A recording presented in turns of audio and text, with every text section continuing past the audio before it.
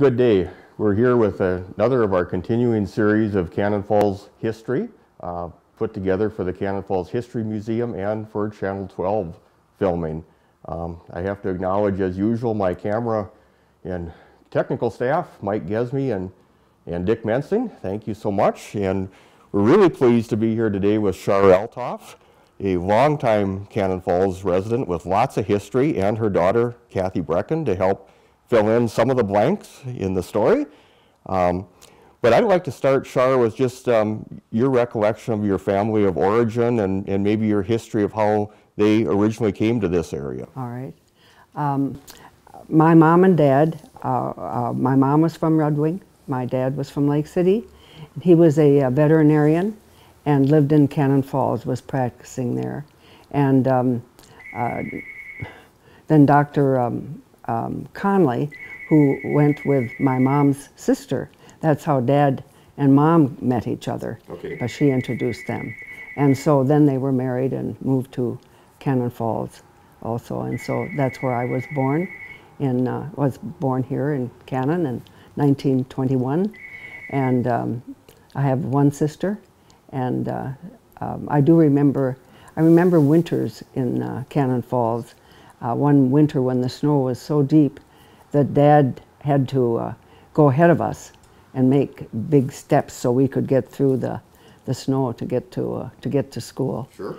But it was a wonderful childhood. Dad always had to have horses, dogs, and so whether we liked it or not, we had to ride the horses every day to keep them exercised.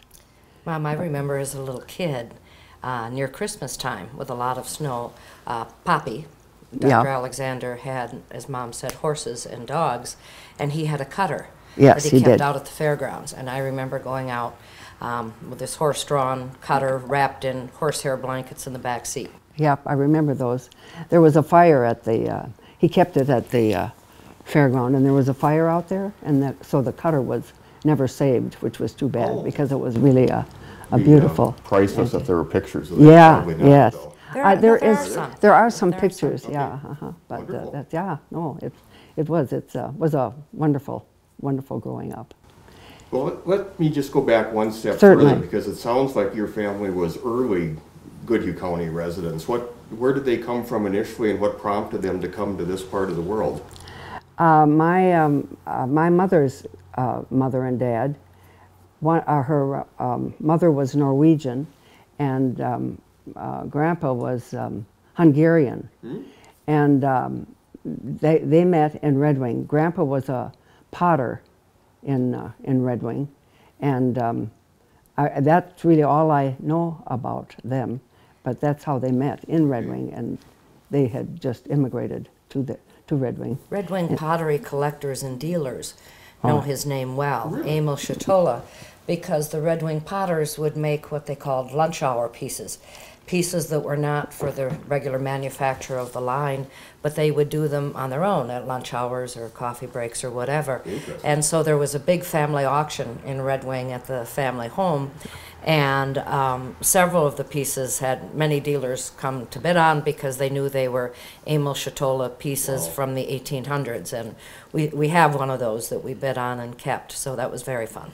Yeah, with Grandpa's name on it, which is very special. Chuck Drollmeter told me what we had, and he said, Kathy, you have to, he would know, you have to buy that. So. And I don't know exactly when Red Wing pottery began, but he must have been one of the early people there. He would have been, and I don't know the exact date either, Dick, but the big piece that I have with his name on was dated in the 1890s, so he had been there a long time by then. Yeah.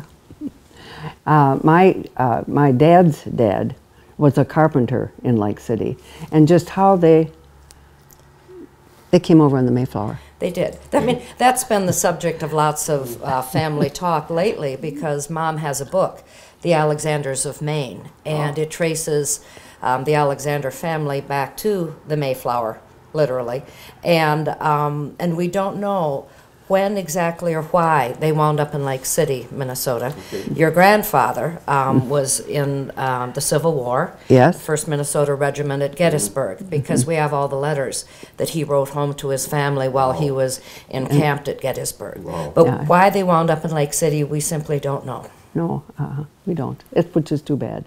And he obviously survived Gettysburg, He did. which is He did. somewhat rare. And then traveled by ship to California, down around the tip of South America, Really? and headed to California for the gold rush, and or late gold rush or whatever, because again we have letters he wrote home from that part of his life. But there's so many pieces that are missing. Yeah. No, that's really But it's a interesting for all wonderful of us. story. It is a wonderful story. Well, yeah. and I think it's interesting because my Grandpa Alexander, your dad, who was the veterinarian here in town, had 4 sisters. He was the only boy, so the family line kind of died out because he had 2 daughters, my mom and her sister Kathleen. But his 4 sisters, who were all rather interesting characters in their own right, all went to college, and we have photographs of the whole family dressed up for what you would expect from a carpenter family from Lake City, Minnesota in the 1800s. And we get, again, we don't know any more than that, but it was interesting. I think it's a wonderful story because even becoming a veterinarian in that era was not That's true. common. No, it No, and wasn't. one of his yeah. one of his sisters was a hospital administrator, and et cetera, et cetera. Another one married a man who was a railroad builder, and they wound up in Shanghai, China, where she Really? raised her years, family. yeah. Interesting. Yes, it is. I forget all those things. So your father went to veterinary school at the University of Minnesota then? No, it was McKillop.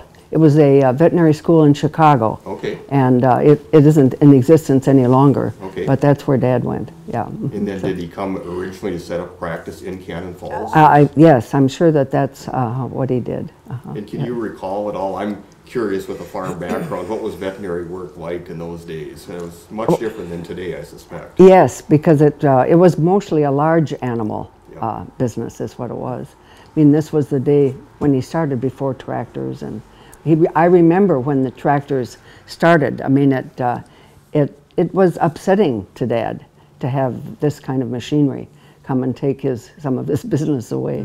But no, and I remember, of course, living through the Depression, he wasn't particularly busy either until a little bit later. He was before the Depression, and we had our telephone was operated by women. And one of the women, Mabel Westerson, lived with us for years. But when she was working, Dad would call her and tell her where he was going for the evening, so she could let him know if he got a call. Okay. Which I thought was always fun. I remember the dogs. He always had dogs. Yeah. Mom remembers the horses because she had to ride them every day growing up. But I remember the dogs. Oh, There yeah. are more, in the family photos, I think there are more pictures of his beautiful dogs than of his family. Really? Yeah, no, he was. So He loved was animals. your home in town? We lived many places in Cannon Falls. I can't really tell you what streets they're on. Yeah. And I was really in college before they built the home on the hill. I don't know where if you know where that is, Okay, Dick. yeah. Yep. And so I never really lived in that home very much. So, but no, they finally built a home, which was really good, really good. But I And suspect- they had a cabin on Lake Pepin. Yes, that was a family cabin on Lake Pepin that we inherited and loved. Yeah. So. Well, you mentioned that it was prior to the age of tractors, or tractors were just coming in, but this has always been a dairy farming region as well, so I So he suspect had- his practice was dairy and horses. Yes, it was. And he traveled far and wide to do that. During the Depression too, Dad tested cattle, and I know this is how we got our vacations. He would go up into Mille Lacs County, for instance, and test the cattle in that county. And a lot of times in the summertime, I would keep books for him as he tested, and so I'd go with him, and which was always interesting. Yeah. Sure. And tell us a little bit about the other side of the family. I've heard that Conway name certainly. It predates me, but I've certainly heard that in the history of Cannon Falls. So Yes, Alva Conley, married Mom's sister, and they lived. Oh, I love that home. We were all born in that home. It's right across from the old greenhouse. That big home. Oh, sure. Was the Conley home. Okay. Originally. Yes. And Okay. I know we played there. We were all born there, all of the cousins, it seems. And it was a big part of our lives as we were growing up. And then Uncle Alva died, I think Ruth, my cousin, and we were very close in age. I think she was in about the 6th grade, something like that. Right. And so then they moved to Red Wing because that was Aunt Grace's home. Okay. So they moved there, and but they moved back. It's hard for me to remember all those things, but they did move back because I remember Ruth graduated from Canon, and so they did stay So here the Ruth's rest of the dad was Dr. Alva Conley. Ruth's dad was And was Alva. Dr. Alva Conley the son of another Dr. Conley in Cannon Falls, right? I thought they were cousins. Okay, I didn't The know that. dentist is, Okay. I think, Dr. Okay. Lewis Conley. Okay. I think they were cousins, but I'm not quite sure.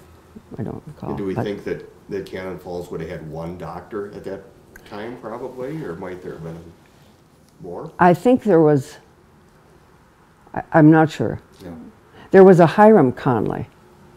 You know, I'm really vague about Well, I that. remember hearing that name as well. Yes. Of course, I should have studied, so I knew all these, but Yeah, I mean, I didn't think of that. I Yeah. should have too. Yeah, but they're all those cousins are all dead now too. So it I don't communicate. And then you continued the family tradition. Tell us about graduating from high school and going to college as well. Yes, I went to the University of Minnesota my first year and really didn't like it. So I finally talked my mom and dad into letting me go to St. Olaf, and because I was interested in music. Yes. So, and then after that, but I didn't want to teach. So I did go to California to radio school. But you sang in the St. Olaf Choir I sang in the St. under Olaf. Dr. F. Malleus Christensen. Right. And that's a pretty impressive That credential was. to have. Yes. When I was a junior, it was his last year. Okay. And then his son, Olaf, Yes. came in. So the two of them directed my senior year. Yeah. So, no, it was really one of the joys of my life. Yes. Was singing in that choir. Yeah. Well, and it's absolutely still the highlight of the St. Olaf Christmas concert when they do an F. Malleus arrangement of something. Oh, yes. So And they Isn't it? always they're pretty do. timeless. Yeah, they are. They And truly Mom are. at 92 still does not miss the St. Olaf Christmas Festival. No, we go yeah, every we year. go, yeah, we do. We go every year, which is wonderful. So did you end up with a music major then? Char? I did, Yeah. in education. In education, Yes. okay. But when I graduated, I didn't want to teach. So that's why I went to radio school in California and did something different. And I worked in Oakland for a while, and then in Salt Lake City, then in Chicago, and then I came home, and Ken and I became engaged. We never went together, although he also went to school Yes. in Cannon too. So, Yeah. but we really didn't. We were platonic friends, and then we were romantic. Interesting. Yeah. So we were married in 1946 Mom, in didn't Cannon. Dad work his way through college playing trombone in a band, Oh yes. in a dance Yes. band? Yeah. Thanks. Yes, he did. No, he loved playing trombone. And where did Ken go to college? Well, after he graduated from high school, he was going to be in the Missouri Synod, and so there was a Concordia. It was a high school and a junior college, so he went there for a year or two, I can't remember, and then decided that wasn't for him. So then he went to the university Okay. and graduated from there, but then he was going to be a pastor at ELCA, and their seminary was the Luther Seminary in St. Paul. Sure. And the president of that seminary thought he should, because of his background, should go to St. Olaf 1 year Oh. before he went into the seminary. Oh. So he did. It was that year after I had graduated that he Interesting, was yes. there. Yeah. So then he went to the I seminary. didn't know that. Huh. Oh, isn't it interesting? All Yeah, the it's- things I mean, that I come knew up. he went to St. Olaf for a year, but I didn't realize it was after he had Yeah. already graduated. Yes, so. it was. Yeah. And so then, of course, his internship was in Detroit, and that was a wonderful year. And we were there longer even than 6 months, I think, which was usually the extent of an internship, the length of an internship. But, oh, I can't remember their names. The pastor and his wife wanted to take a trip to Norway. So they did, and Ken and I spent the whole summer there too. So, no, it was a wonderful experience. Yes. Yeah, we really liked it. And then we came home, and he was, he had a church call to Pine River in northern Minnesota, north of Brainerd. Yes. So we were there 4 years. Both Bill and Kathleen were born there. Okay. And then he had a call to Dawson, which was really a large congregation. So we did go there. And then there were two big ELCA churches in Dawson. And the other pastor, young pastor, lived across the street from us. They were such good friends of ours. We just really had such a great time. But then Ken was diagnosed with multiple sclerosis. And so he was told to leave the ministry. He was actually told to leave. Yeah, Really? It was a neurological problem, I think, as I say. And so that's why they just thought it was too hard on his nerves. So that's when you came back to Then we Cannon came back Falls. to Cannon, And With 3 little kids and yeah, no Jean jobs. was born just before we left Dawson. Yes, no job. But he worked at the hardware store. And then he decided that he would go into the wholesale religious goods and sell religious goods all over the world. Anyway, our house was loaded. He wrote thousands of letters to chambers of commerce all over the world, cities, and they'd send us what they had, and so we had these all over the house, boxes of stuff. And This would not be Mom's kind of thing, to have boxes of stuff everywhere. no, that's true. Oh, I did teach music in Pine River when we were there. Okay. Too. I did for a couple of years, part-time. And then I did in Cannon also. I had to go back, I went back. I didn't like that word had. I taught in Cannon and music. As a choral Right, director, yeah, and elementary too, Okay. so. So I did that for 3 years while we were getting on his feet. And then it was a salesman that had come to the house one day and saw all of this stuff that we had and suggested that Ken open a gift shop. And so that's when the 7 Seas shop was built. And that's how we got rid of our boxes in the house.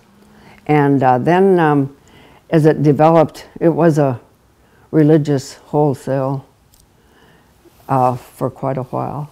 And I can't remember when we sort of disbanded the religious and went into all kinds of... That was likely the blame of the next generation. Because Probably. I remember that. Do you? Yes, yes. But I remember some of the things that Ken would get from different countries. Do you remember the bookends?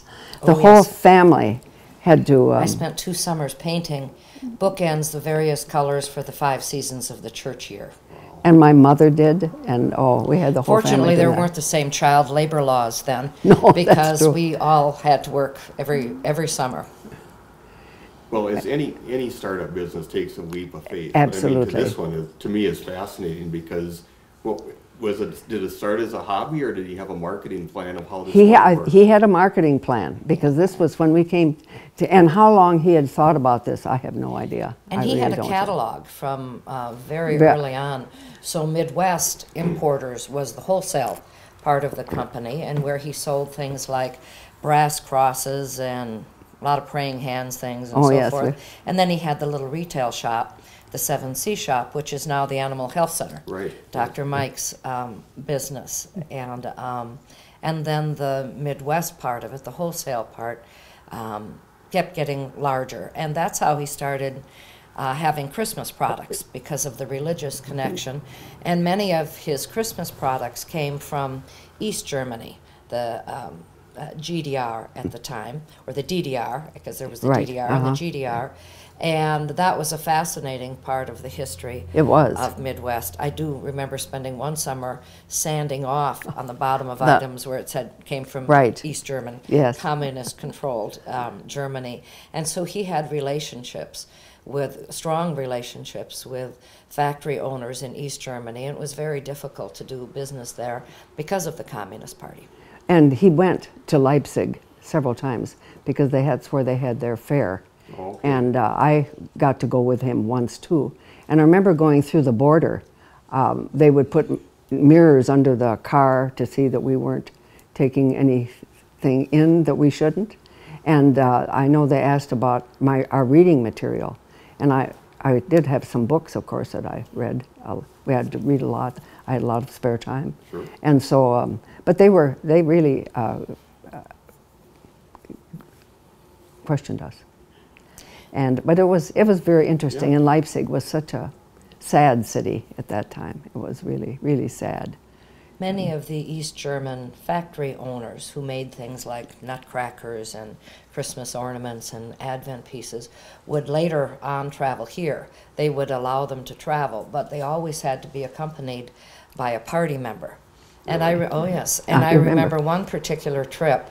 Dad picked them up at the airport, the two factory owners, who he got to know very well, and there were two party members, and the party members asked if they could go to a big American supermarket because they'd heard about them and didn't believe it. And so Dad took them to the first Byerly's in St. Louis Park, Yes. and they bought a bunch of bananas, and they got back in the car, and they said, had we not seen it with our own eyes, we never would have believed it. Isn't that amazing? Yeah. Yeah, it was very It truly interesting was, trips. yes. And usually Dad would hear from the FBI before and after a trip from the people from East Germany to know if he'd heard anything or whatever. But Dad was all about Christmas ornaments and not about espionage. So.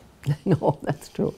I suspect there were other people in that type of a business, but it sounds so unique. I mean, you It think there was. were other competitors early on that were doing somewhat the same thing, and then Not really early on, I don't think. And Not as much. Dad was able to establish a particular niche fairly early, and it was with these people from East Germany and in a mountainous area called the Erzgebirge. And that Dad really had a true passion for that type of product, and mostly what they did was Christmas product. Okay. And so that really was the niche for Midwest for many, many years. I think it helped. He was German. He could speak German. Okay. And that made a difference too. Yes. But we did have a man, Heinz Paternoster, who was our representative in Germany. And he spent many weeks and days with us.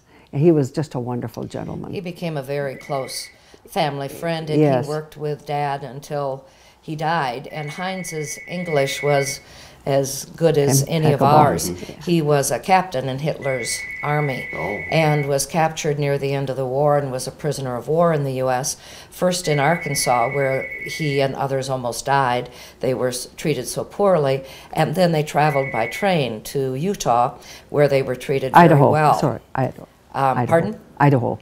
I'm sorry, thank you, That's okay. Idaho, where they were treated very well. And Heinz said they were so indoctrinated in the Nazi system that he truly didn't believe that Germany could lose the war till they traveled by train at night through the U.S. and, of course, had no idea what an enormous country it was. And he said, I realized then that Germany could never win this war. So he was just a wonderful He was a man wonderful character. and yeah. represented Midwest, yeah. Yeah. And we spent I spent many hours or many days with Renata, his wife, they lived in Augsburg, Germany, while Heinz and Ken took the trip to Leipzig Sure, too. okay. So yeah, it was wonderful.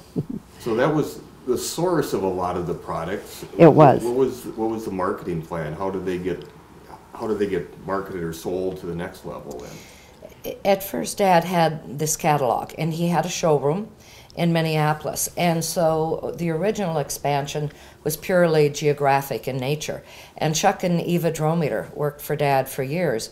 And every summer, the two of them would pack up their car with samples and go on the road to find shops, either general little gift shops or Christian bookstores or whatever, to buy the Christmas products and the religious products that Midwest sold.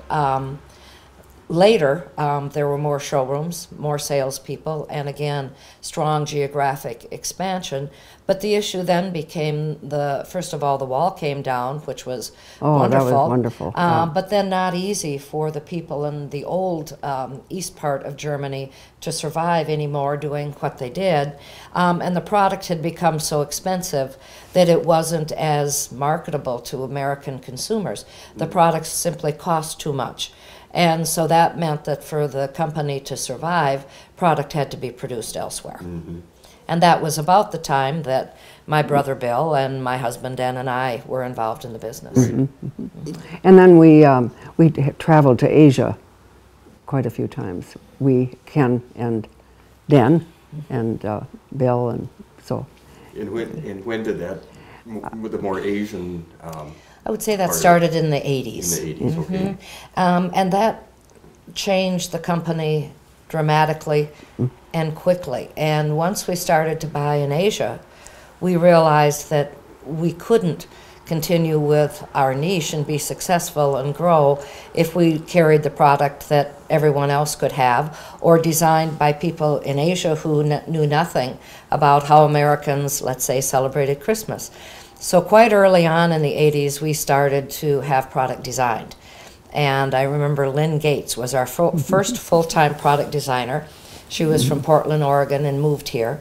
And that part of the company quickly expanded to the point where we designed the vast majority of everything that we sold. So at one time we had 18 full-time designers here in Cannon Falls, and then would work with factories all over, in Taiwan, Japan, China, Philippines, India, etc. Wow. Yeah, and that's obviously when you were very involved in it. But I mean, that became a monumental task just to get through import, red tape, all kinds of issues like that, I suspect. Well, one of the fun parts of it was a very fun business. And one of the fun parts was, we always described it as such a schizophrenic business, because on the one hand, we were very international. On the other hand, we were very small town. And I always remember we'd have bankers and various people coming, and they'd walk by the desks of maybe a local Cannon Falls person who had worked at Midwest for 15 or 20 years, and would look down and realize that this high school educated homegrown Cannon Falls person was hedging currency. And they were always very, very surprised by things like that. And so when we looked for designers, it was a national search. But many of our employees were from here, and many had a chance to finish college or get more education as a result of that. Many employees flew in a plane for the first time in their lives because of their jobs at Midwest, because we were very international. We'd hire someone and say, we need you in Manila next month, which was sort of, ooh, that kind of a thought to a lot of people. But that was just tons of fun, tons of fun. Yeah, it was a great business. And it started out with a handful of employees. You probably remember who some of those were, and some of those still alive, probably. Oh, sure. Bill Ekstrom. Bill Ekstrom, sure. Was one of the first employees. Well, I remember Walter, Shirley Callister's father. Dad, Walter was Saunders. Walter Saunders. Oh, okay. worked for us for a long time. And Chuck and Eva. And Gene Hawks worked Yes. too Yes. from the beginning. My it was very first small. trip to Chicago when I was 12 years old. Oh, that's right.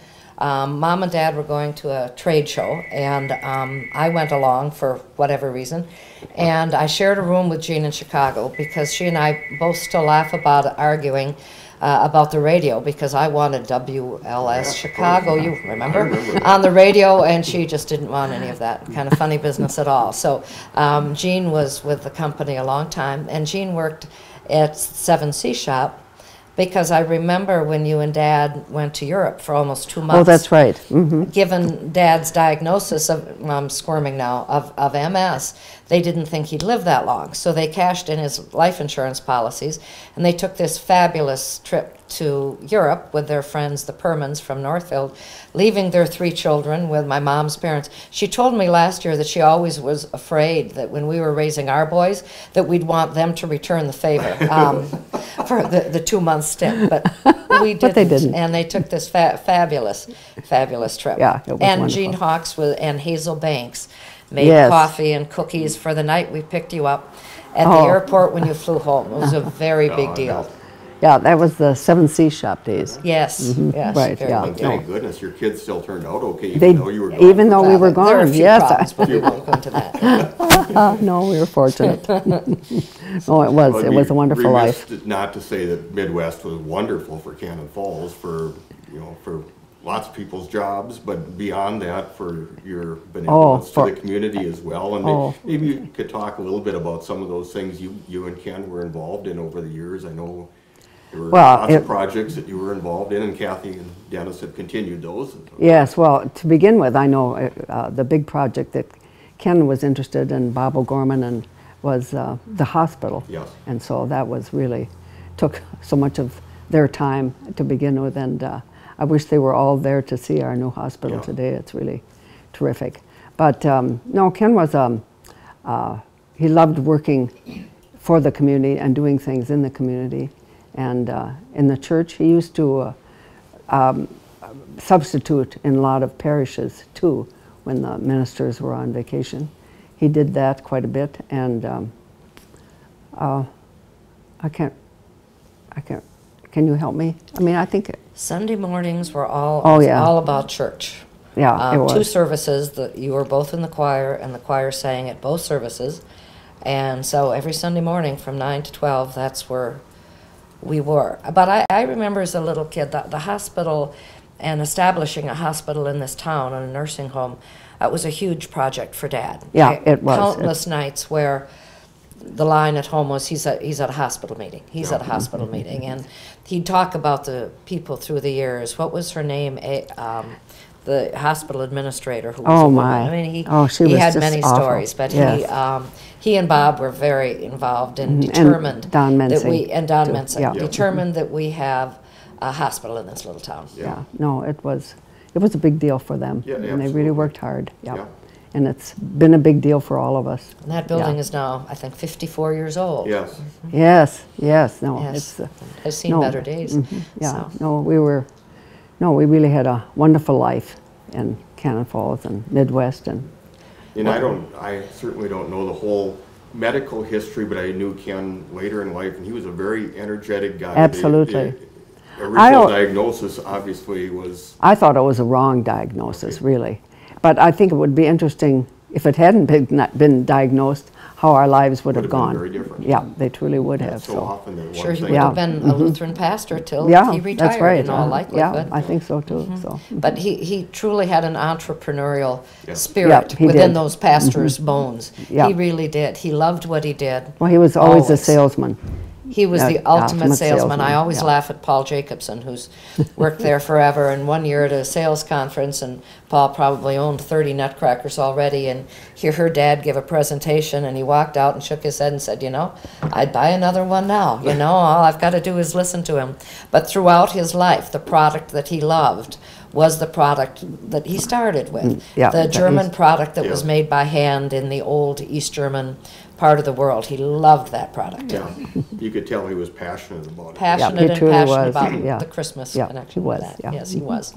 But he was an entrepreneur who adjusted very well to the changes of the company and encouraged the growth and encouraged a younger generation to take it in somewhat of a different direction, and he was always on board for all of that. Yeah.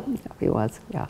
No, He talks about the first year when he had Midwest and the 7 Sea Shop, and he had to go to see D. Fay Case because he needed to borrow money for the first time. And D. Fay, of course, had his cigar, hanging out of his mouth as Dad was talking to him, and Dad apologized and said it will never happen again. And D. Fay said, yes, it will, every year from now on. And D. Fay, of course, was right. And some of the fun memorabilia we have from Dad is when I go back, I have his sheet from each year. He was truly a financial kind of guy. He would write down exactly what he paid for everything, what the expenses were, and we still have all of that we do. in notebooks where Dad would lay out the year and see how it went, because he kept a firm handle on things. And Linda Cullen, who was his secretary and later mine for many years, would always keep things in a notebook, and she would always write down what she referred to as Kenisms. And all of us still repeat some of those occasionally. And I remember one of his big ones was never underestimate the buying power of the American public, nor overestimate their taste. That was a good one. That is a good one. Yes, so Dad had a million of them, and he loved the business he started. He really did. He truly did. And some of those stories from that era seems so much more interesting than the ones today. I mean, we are so governed by what we have to do today. But that's true. I know my dad would tell that same story about coming back from World War II on Thanksgiving Day, 1945, and going to Art Scriber and saying, I need money to start again. Right. He said, well, the bank's closed, but here's some out of my pocket. Right. Yeah. Isn't that something? Yeah. It was a different era. It truly was. And it I truly remember was. some of the things my dad was willing to do for his business and to support his family. I remember when he went to China, mainland, or was referred to it then, Red China, the first few times to buy product. And there was only one hotel in the city that had this trade show that had Western plumbing and would accommodate foreigners. And so he stayed there, and you not only didn't have a room on your own, you were assigned to a room with a stranger. And they tried to match it up so that you spoke the same language, but not always. And, you know, this was a hotel with lots of rats. I remember Bill going later, many years later, staying at the same hotel when you could get your own room, and sitting with Liev Hustvedt from Northfield, who became our first expat living over there. And they were having a late lunch in the Dung Fong Hotel. And Bill caught movement out of the corner of his eye and finally said to Liev, those are rats running all over the hotel. And Liev said, So they called over the waitress, and her response was, well, if you don't like rats, please don't come into the kitchen. And and all of the Midwest folks who traveled had unbelievable travel stories, and we referred to it as the giftware wars, what we would do for Christmas ornaments. But it all started with Dad, who was willing to do whatever it took. Yeah. Well, I remember the hurricane when you were in Taipei. Oh, the earthquake. Earthquake. Yeah. That was, yes, that scared. I mean, it was a month before Alex got married, and I remember hanging on to my bed in my room thinking, what were the odds I'd die in an earthquake a month before Alex's wedding, as furniture in my hotel room was flying across the room. Yeah, we had a lot of exciting times. Yeah. But that is truly remarkable to be in East Germany during that It truly era. is. And then in China. Yeah, and then in China. Yeah. In China. Must have been some of the first Westerners in China. Absolutely. Yeah. Absolutely. No, because I got to go once too, and had one of those with the light in the. Oh, of course, that was Leipzig too, with one light in the room that you'd pull on the train. Sure. Yeah. No, those are really interesting times. Yes, Yeah, sure. really were. Yeah. I think one of the interesting things, given the product that we sold, you would think in our family that Mom would have been the one who loved the product, and Dad the businessman, if we were to be very traditional about it. But that wasn't true. Dad was the one who loved the product, and Mom was a true sport. Every year in the busy season, she was out there with her heavy shoes on, packing Christmas shipments to send to retailers all over the country. One year we spent the entire Thanksgiving holiday unpacking containers of teddy bears from China because they were late arriving and had to go out. So all the Midwest employees and all of us were involved, and Mom as well. But to the end, the one who really loved the product, I think of all the Christmas gifts the three of us kids received through the years. Most of the Christmas shopping was done by Dad. Oh, yes. And of the type of thing he loved. Yeah, right. Oh. Yeah. And that would defy many stereotypes, that's for sure. It Yeah, would defy it would. many It truly, stereotypes. Yeah. No, I think we've covered it. No, Okay. Very your well. dad was a great person, but you are as well, Char, and we Thank you. appreciate Thank you. your time. Yeah, wow. Thank you very much, Dick.